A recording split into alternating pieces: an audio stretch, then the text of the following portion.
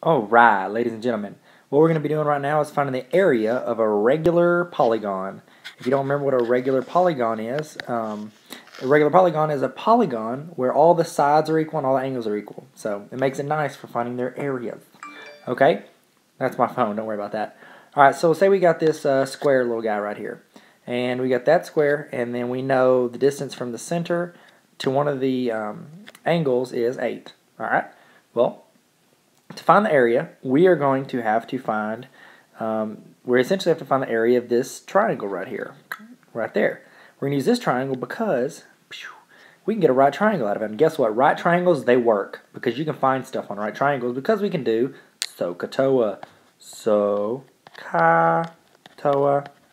Alright, now, this little guy right here is called the apothem.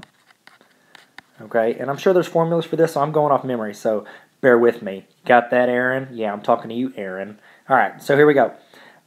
We need to find the measure of that right there. Okay? Because if we can find that, and then if we can find that, we have the base and the height of a triangle. And then what we'll do is we'll just cut this sucker into sections and then find all these. Make sense?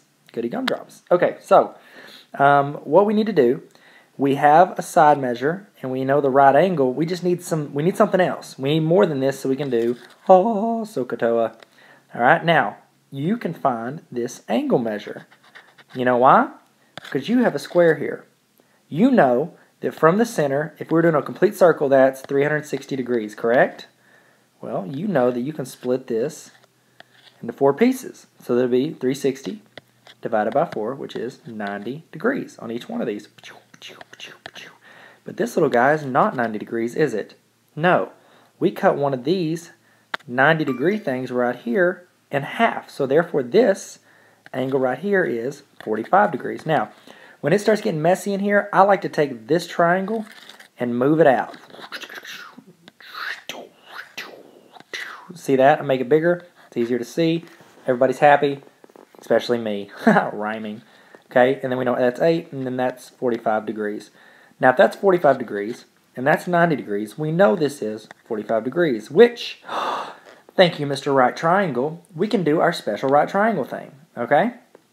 So, therefore, in a 45, 45, 90, you know that it's like x and x and x radical 2, okay?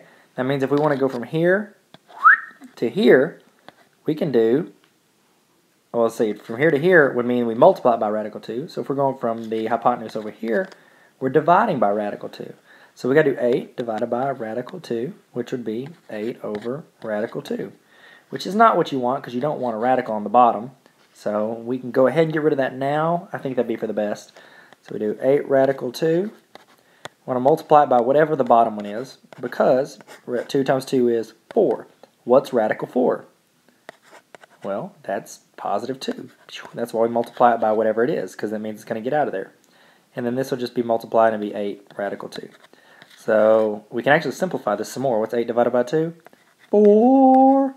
I know, this little chunk seems complicated, but it's not as bad as you think. It's just kind of complicated. Okay? Okay.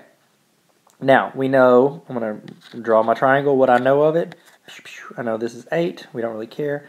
This is 45, this is 45.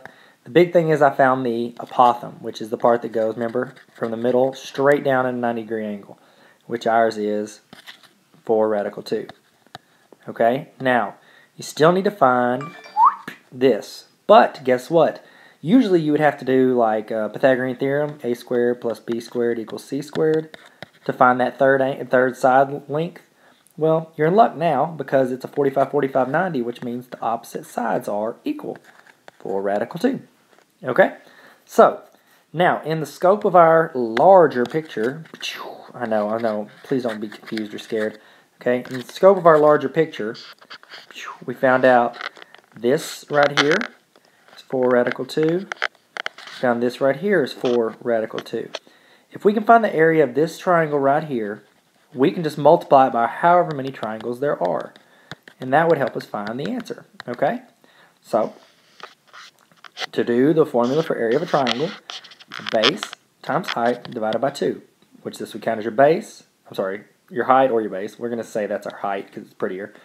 And that's your base. So we got to multiply them. So it's 4 radical 2 times 4 radical 2 over 2, correct? So 4 times 4 is 16. Radical 2 times radical 2 is radical 4 over 2. What's radical 4? That's 2, because the square root of 4 is 2. So it'll be 2 times our 16, which is 32. Still divided by 2, which is 16. So our area of this little fella right here is 16, correct? Correct, it is. Okay? Now, that's just one of our triangles, okay? How many do we have here? We've got this one, then we've got this one, that's 2, 3, 4, 5, 6, 7, 8 triangles in there. So we just take our 16, multiply it times 8. 16 times 8, which would be 6 times 8 is 48, plus 8 times 10 is 80, so it'd be 128, correct? I hope so. That'd be 128 millimeters squared, because I forgot to tell you this is millimeters. Haha, M. Night Shyamalan. Surprise ending! And that's the answer, everybody. Thank you so much. Hey, that's the end. If you want, subscribe. And if you could, just search Tyler Tarver on any social media, and I would appreciate you just hanging out with me. That's what's up. Subscribe. Tell your friends. What? Okay, thanks. Bye.